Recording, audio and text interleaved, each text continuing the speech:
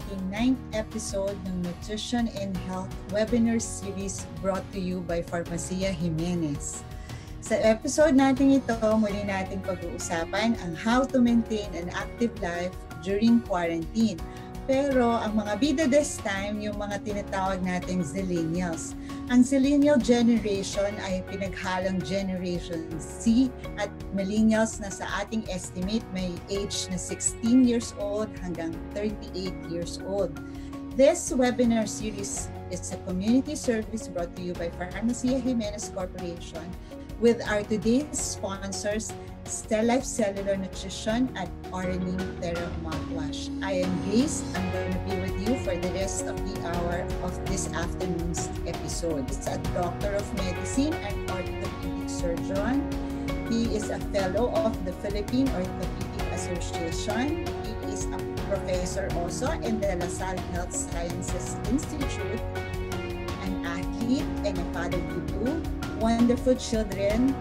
Welcome po, Dr. Garrido. You have to go back to nutrition and fluid. So we're sweating, right? So what do you need? You need to hydrate. You need your electrolytes. I mean, that's why we cramp up. We're burning energy. If you don't eat your carbs, I mean, I used to remember it was just chicken and hard-boiled eggs, and everyone said that carbs was the devil.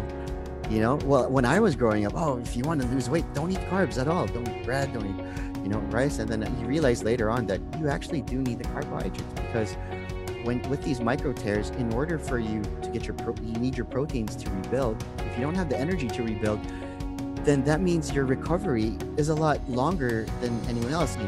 Since we're getting into it, if you were given something that has high protein and nutrient density, of course you'd say yes, right? Like, let's say any of our micros, we have to eat the whole thing in order to get it.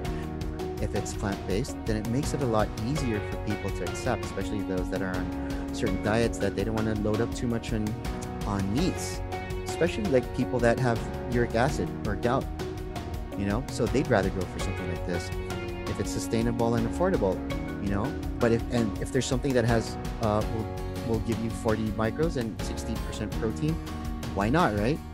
You go for it. And well, the antioxidants that you need, because it's during the process of repair, when you're breathing in the oxygen actually becomes a little bit toxic to your body.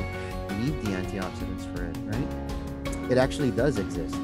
I have to apologize because I've never tried it before, because I'm kind of late into the game already of supplementation, and at my age I wasn't so sure if I really wanted to compete or if I just wanted to finish things. But now that I do, I'm definitely going to try it out, because why not?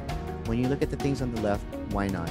Next week po, our topic, ang pag-uusapan natin ay tungkol naman sa nose, throat, at malalaman po natin kung ano yung importansya ng mouth rinsing to prevent oral and viral respiratory infection. Pati na rin po yung natutulong ng alcohol as antiseptic to get rid of disease-causing viruses. Mag-iimbita po tayo ng isang ENT doctor who's gonna help us.